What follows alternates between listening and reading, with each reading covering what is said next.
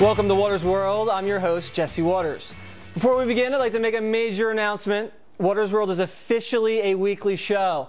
Every Saturday at 8 p.m. and 11 p.m. we're going to be right here. So thanks to all the viewers that watched. We heard you. So we're just going to give the people what they want. Also moving up in the world, President-elect Donald Trump. Only 13 days until the inauguration. Earlier we spoke with incoming counselor to the president, Kellyanne Conway. Kellyanne, welcome to Waters World. Thank you, Jesse. One of the things I like the most about your boss is this, tweeting. Wow, the ratings are in and Arnold Schwarzenegger got swamped by comparison to the ratings machine of Donald J. Trump, blah, blah, blah, blah, blah. But who cares? He supported Kasich and Hillary. Doesn't he still own a piece of the show? No, he does. It's the Donald Trump and Mark Burnett, where the genius is behind The Apprentice. He does. But he's making the point that without him there, it's not going to be the ratings bonanza, top of the ratings blockbuster show that it was. Yes, always involved with the ratings. Kind of reminds me of a guy named Bill O'Reilly. There you go. I want to talk to you about Joe Biden. He's been out there giving some interviews. We all love Joe, but he has a lot to say. Listen to some of Joe's advice here. Take a look. Grow up, Donald. Grow up. Time to be an adult. You're president. You got to do something. Show us what you have.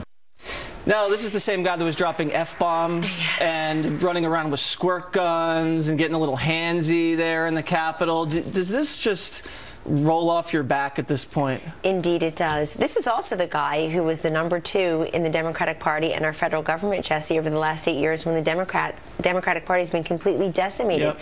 They've lost 68 House seats on his watch. 2/3 of the Republican Congress was elected since 2010. That tells you something. What was 2010? Oh, that was the first midterm election after the disaster that was Obamacare took hold.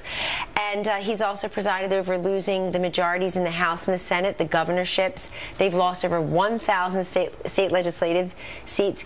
So the Biden legacy, in terms of the electoral map and in terms of, I think, the political situation, is not the best. Yeah, I think he called Obamacare a big effing deal to the president. I think he didn't realize what that really meant. What that really meant. And we agree. It was. That's the way people feel by it. And, you know, look, that's why Donald Trump ran successfully on repealing and replacing it, building the wall and having Mexico pay for it, stopping the advance of ISIS. And speaking of Obamacare, is the plan still repeal and replace? Because President-elect Donald Trump sent out a tweet the other day telling Republicans to be careful because you don't want to take a axe here and just amputate this thing and then shoulder all the blame. It's got to be a political calculation. Is it still repeal and replace, or is there a new wrinkle here? It's repeal and replace. And I was with Vice President-elect Pence on Capitol Hill on Wednesday when he was discussing this with many different leaders, and then had a meeting even with Minority Leader Chuck Schumer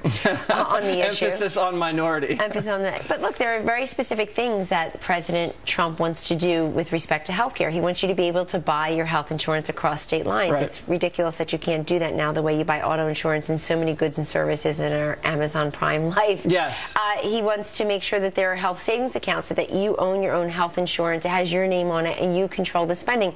You know, Jesse, nobody ever goes to the car wash before they return a rental car. They don't really take care of it that way. If the health care is in your name and you control the spending, I think people will be much more savvy health consumers, and frankly, they'll have better coverage. So will you guys be prepared when the media and the Democrats trot out these victims of the repeal and replace situation? Because you know they're going to have crying babies and mothers suffering by these mean Donald Trump Republicans. Are you guys prepared for that? Ready for that, because we don't want to harm people. Right. And we understand that there are a couple million people on the Affordable Care Act who like what they have. We don't want them to be uncovered, but they're also undercovered. And there are so many people who have been harmed by the Affordable Care Act who were happy with what they had before this turkey of a law was passed.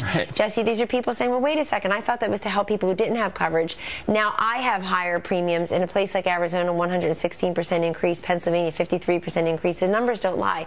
People are saying I have fewer choices, less access, worse quality, higher prices. The other thing is we're going to have stories of our own. Good. I've actually asked members to collect stories horror stories on the other side of the ledger in their districts and report to us. What are you hearing from small business owners? What are you hearing from the single mom who thought the Affordable Care Act would help her, and she voted for President Obama twice and now has voted for Donald Trump? Why?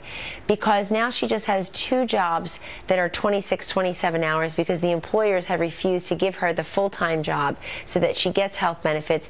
Now she has 2 jobs, no health coverage, and less time with her kids. It sounds like you're all ready to go on that. Now, the transition. My belief, sterling transition. You guys rolled out a series of symbolic yet substantive jobs announcements, keeping jobs here in this country, which is great news. Also, a very diligent yet suspenseful rollout of some of these cabinet picks, and I think they're all grade A people. But now it seems like the Democrats are wrestling this narrative away from the Great Transition, and now all they talk about is Russia. Russia, Russia, Russia, hacking and everything like that. And, you know, the Democrats, they wanted to lose the Cold War for decades, and now it looks like they want to restart it. Is Donald Trump concerned about Russian hacking? It doesn't seem like a top priority for him. Well, let's make very clear, Jesse, a couple things. He's receiving a briefing, intelligence briefing, on Friday. He will have received an intelligence briefing from the top officials. He'll take that very seriously. He welcomed them to come and do that. The Democrats are so much tougher on Russia in just the last 8 minutes, or I'll even say 8 weeks since the election, than they've been in 8 years. All of a sudden, we've gone from President Obama saying to President Putin this summer, knock it off, which I basically say to my kids when they're arguing in the minivan, to we're going to expel Russian operatives before we even have the report completed. And I would also point out to your audience that 2 things. One is President Trump. We're against any foreign interference in our governance, but a couple other things came out of that intelligence hearing on Capitol Hill earlier this week, Jesse. One is that cybersecurity in this country is terrible. It's totally underserved. It's a very serious issue that we need to do better on. It's been ignored largely for the last 8 years. Number 2, if you go back and you look at the full testimony, Donald Trump was proven right about a number of things. They said that they're not tying it directly to the election results, and that the DNC did not accede to the FBI's very simple request to turn over their servers or make the information available, so the DNC was hacked. We're talking about a couple of DNC operatives' emails here. And I think the only hacking that really affected the election was Hillary's cough. Well, there you go. Because I don't see any evidence that this thing affected any vote tallies. Now, I know we got to wrap this up, but the inauguration coming up, are you going to save me a dance at the ball? Big time. Big league. Big league ball? The Deplora ball? Yes, the Deplora ball. All right. We'll have some fun there. Please come and see us. I'll try not to step on your toes. Thank you very much, Kelly. Thank you, Jesse. Coming up next, as Donald Trump begins to move into the White House, the Congressional Black Caucus is asking for slavery reparations. We'll debate. And later, we track down the man who harassed Ivanka Trump and her children on a JetBlue flight. You harassed a woman with her baby on a flight. You proud of that? Real class act, aren't you?